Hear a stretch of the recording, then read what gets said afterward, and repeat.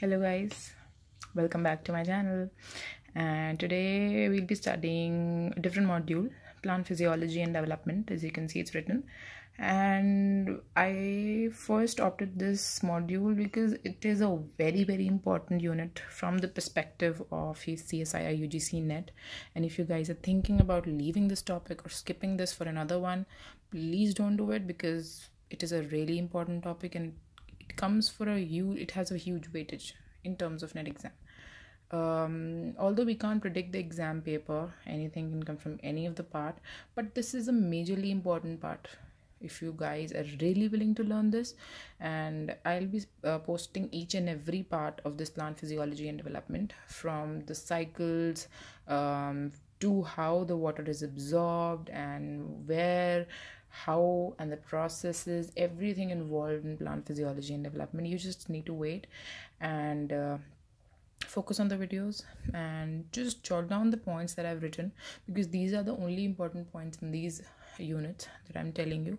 And if still there's something missing, you feel, if you have any kind of doubt, you can just comment down.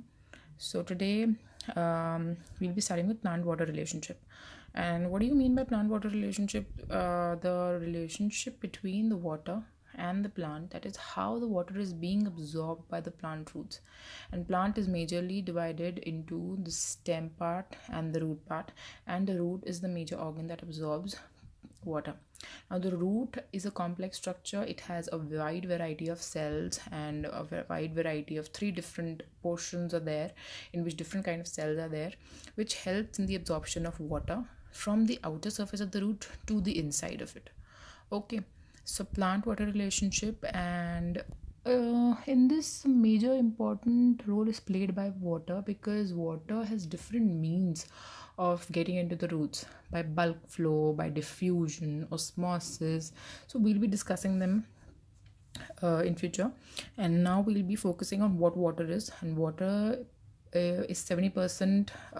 Water accounts for about 70% of the cell's weight, as water is the most essential part of life and the most abundant substance in the living cell. Water is a polar molecule because of a more amount of electronegativity and less amount of electropositivity. So because there are 2 H atoms and 1 oxygen atoms, making the atomic mass to be 18 daltons. It is a polar molecule. It is electrically neutral and has partially positive charges. I've already told you, electropositive and electronegative on each hydrogen atom, and partial negative charge on oxygen. तो उसकी वजह से उसको polar molecule बोलते हैं. Now, having a dielectric constant, it dissolves more substances than any other liquid. Dielectric constant का मतलब क्या होता है? It is the measure of the capacity to neutralize the attraction between the electrical charges. अब इस property की वजह से जो होता है, water is a very powerful solvent.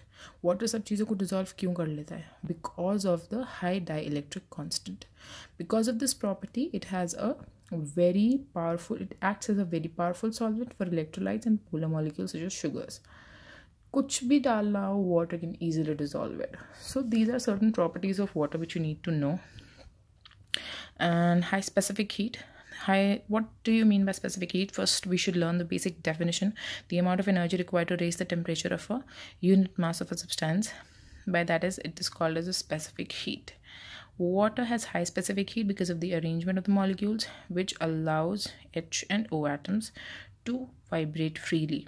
Therefore, they can easily absorb large energy without much temperature rise. And now, that's the reason why plants can resist large fluctuations in temperature. High heat of vaporization is also a property. That is energy necessary to go from a liquid state to a gas state. अब high heat of vaporization मतलब जब वो water is a liquid state, अगर उसको हमें gaseous state में convert करना होता है तो energy ज़्यादा require होती है. Example, 586 calories are required to convert 1 gram of water at 20 degrees Celsius to 1 gram of water vapor at 20 degrees Celsius. Therefore, evaporation from leaves cools the plant. The extensive hydrogen bonding also gives rise to the property called as cohesion. And further, we'll be studying a theory called as cohesion tension theory. But for now, we should focus on The extent of hydrogen bonding gives rise to a property. Hydrogen bonding की वजह से there is a property called as cohesion, and this gives water high tensile strength. High tensile strength means the ability to resist stretching without breaking. Easily stretch हो जाता है लेकिन टूटता नहीं है. Alright, तो tensile strength means टूटे बिना easily stretch हो जाना up to a large distance. Cohesion among the molecules is called as surface tension. Now we'll be studying the major property of water going inside the roots through diffusion. या फिर roots में भी ना आ जाए. जैसे हम if you take an example of raisin, हमने देखा है raisin को if you keep in water and if you keep in high solute concentration, then different reactions takes place. Okay, so we'll be studying them now. Diffusion is a process in which random movement of molecules from high concentration to an area of low concentration.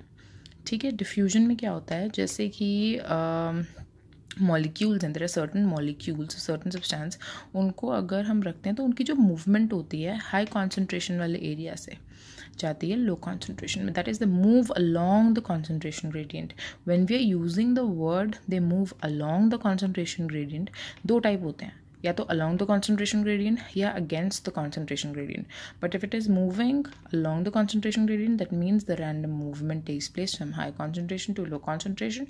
And if we are talking about the molecules are moving against the concentration gradient, then we'll say it moves from low concentration area to high concentration area. Okay, and जो ये movement हो रही होती है diffusion की, it is by their own kinetic energy. It is a spontaneous and a passive process. This is the second point. And it also depends upon two factors.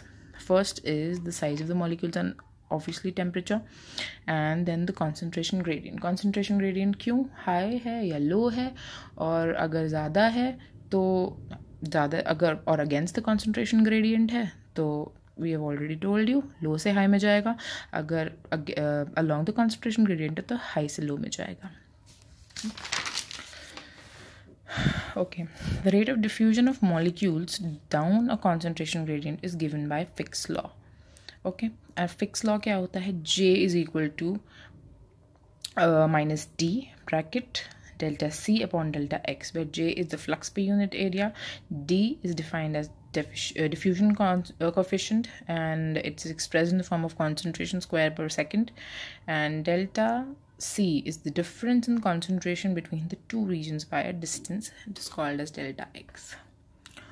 Now osmosis भी हमने पहले पढ़ा हुआ है. Osmosis में जो raisin वाला experiment होता है वो basically it is for osmosis. It is also a passive transport, that is the solvent, and water here moves through the semi-permeable membrane. क्योंकि रेजिन जो हम लेते हैं, रेजिन की जो मेम्ब्रेन होती है वो एक्ट करती है as a semi permeable membrane. सो इसमें भी हमने यही बोला है, water hair moves through the semi permeable membrane from a reason of high concentration to low concentration. Semi permeable membrane जो होती है, it is selectively permeable. Selectively permeable means it allows the entry of certain particles and not allows the entry of certain particles. मतलब वो अपने हिसाब से select करके कुछ कुछ को ट्रांसफ़र होने देता है, कुछ कुछ को नहीं देता. अगर हिंदी में समझाऊँ तो सिलेक्टिवली परमिएबल मतलब सिलेक्टिवली अपने हिसाब से लोगों को सिलेक्ट करता है, और उस it you should consider it as a gate.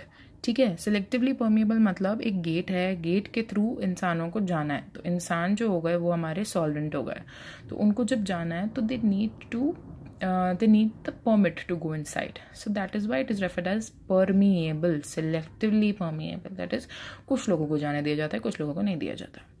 All right. This allows the passage of solvent while restricting the movement of solutes. ठीक है, solvent को जाने देता है और solute को नहीं जाने देता.